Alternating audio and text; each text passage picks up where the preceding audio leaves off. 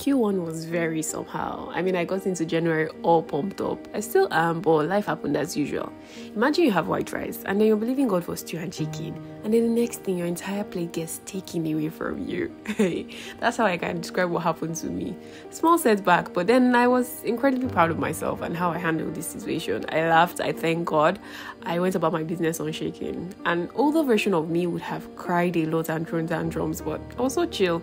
I can't take credit for it, Sha. The Holy Spirit indeed helped me because I felt an overwhelming peace and assurance that I'll recover my loss in multiple fold.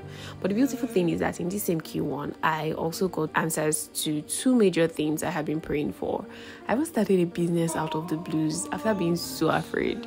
The what if nobody buys my stuff thoughts ended up with me getting inquiries from all over the world, and one of my products is currently in the UK. Can you imagine? In this life, you always face highs and lows simultaneously. Sometimes the depths of the lows might be greater than the heights of the highs.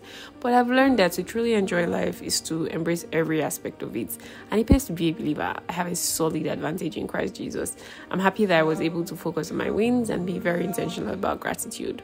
I'm super excited for Q2, and I can't wait to come back and share my testimony of how I got my rice and stew and chicken with salad, plantain, moi moi, and efo to pick from.